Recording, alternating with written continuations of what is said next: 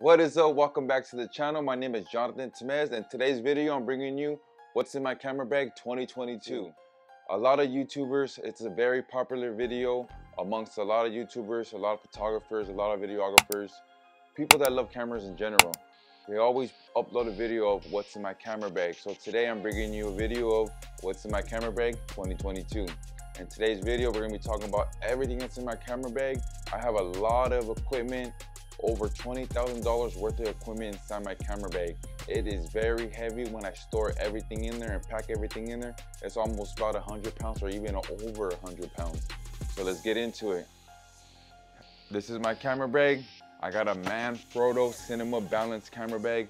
I spent over $300 on this camera bag. This camera bag right here holds all my equipment. It's very versatile. I mainly bought it so it could store my gimbal. So that was the main thing of being a videographer when I'm on my journey, when I'm doing my events, is I want to make sure my gimbal is going to be secured and I can take it along with me. Because before I used to have the Ronin S, and as you can tell, the Ronin S has that big old block thing. I used to not even worry about that. I used to just stuff the Ronin S in my camera bag, whatever camera bag I had at the time. But now I got the RS2, an upgrade, so it's very compact, very light, and it fits in here perfect. But let's get right into it. Let's open it up and show you how it looks. So as we open it,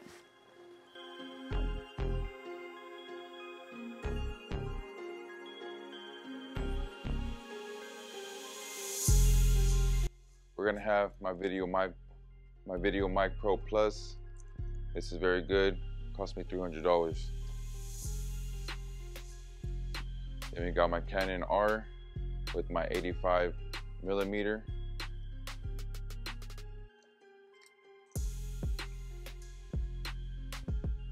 Then we got my other Canon R body with the 15-35 wide angle on this body. Having two cameras, two bodies is so clutch. Right now I have three. I'm filming on the Rebel SL2. But two cameras is very clutch. So if you can't afford it, if you can't invest in one, make sure you have two cameras so you can shoot video and photo, or you can have two angles of video at the same time. Very key, looks more professional, and it helps you develop a high quality video. Right here I got my 70-200 RF lens. This right here is a beast. Love this lens. This is the f4.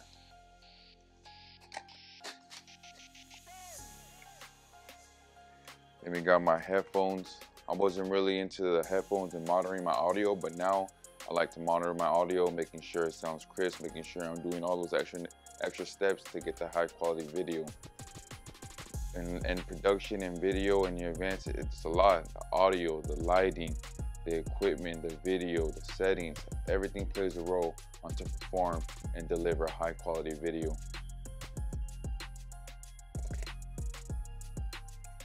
Then next to my headphones, I got my Atomos Ninja monitor. This is very clutch. I want to get another one. This is also an extended recorder as well, so I'm recording on this. I got my memory card in the back from Atomos. Then I got the Atomos battery. Then we got my drone. I got the Mavic Air 2. This is my first drone, my only drone. I love this thing. This is so clutch.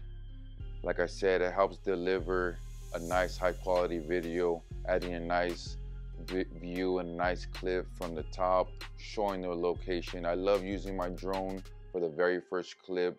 My very first clip is establishing the location and also maybe ending with location, or when I'm switching location, boom, transition clip with the drone. So this is very nice, a very good investment.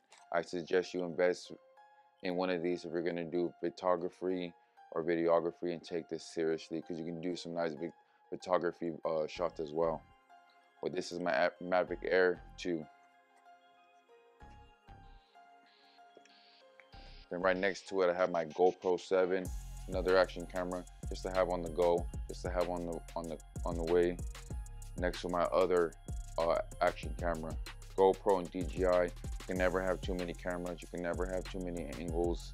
These are very clutch if you don't want to get your equipment damaged or your equipment wet for those nice action shots.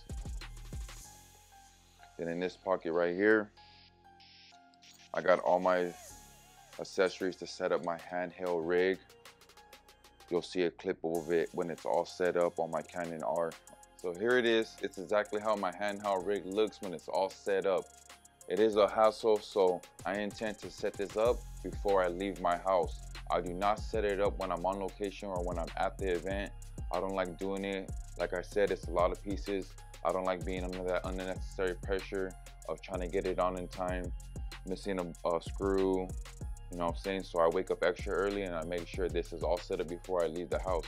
And when I leave the event, I disassemble it and put it in my bag.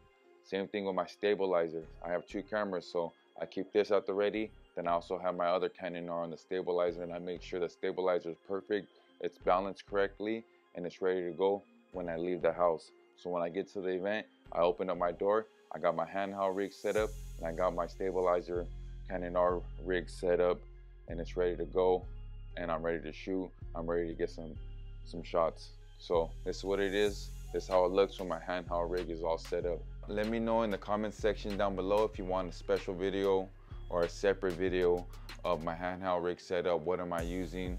What parts am I using? What attachments I bought? So let me know if you want a video of that. Then I got batteries for my Canon R, and I got batteries for my drone. For my drone, I got the Fly More pack, so I got 3 batteries in total. So I got them in here.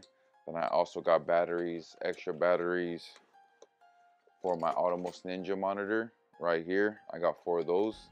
And I also got my microphone, my wireless microphone I also got my Rode Wireless Microphone Plus right here with the Rode Lavalier mic as well connected.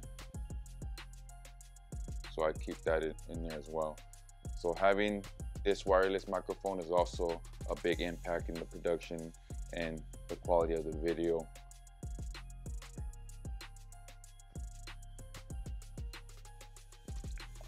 Then we got these pockets right here. Got my Manfrotto little tripod with my Lume Cube panel light. This is clutch, always comes in handy. Invest in one of these. Then also in this pocket, I got all my tools I need, little Allen wrenches, then also little tools I need for my Ronin S, because I got the Pro package with my Ronin S2. So I have the Raven, and I have all the cables as well. So this is my DJI S2 packet. Then I got this right here. This is for all my SD cards. This is very clutch. When you're shooting, make sure you have multiple SD cards on deck. So make sure you have a few SD cards. And also I got filters for my camera. I have 2 of them. This is my Peter McKinnon edition. Can't go wrong. This is for my 15 to 35 millimeter. Then hard drives. You already know about hard drives. These are all filled up already. Got a 5 terabyte, 2 terabytes each. So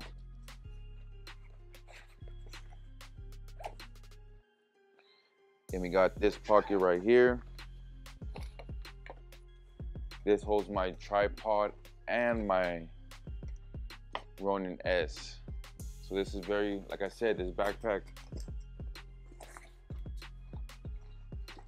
in the same compartment as well as where my laptop goes. This goes in there and this goes in there plus my laptop. I try not to put it all in there at once. I always make sure I try not to pack this in there, but if I have to and I don't have room to carry it, I pack it in there. But as you can see, this carries everything. My Ronin S2, my laptop, my tripod. Look at this tripod head. And all my cameras. So I hope you liked this video. I hope you enjoyed this video. If you have any questions or comments, hit me up in the comment section below. And I love to answer all you guys' questions. Thank you for watching What's in My Camera Bag 2022. I'm Jonathan Temez, and I'm out.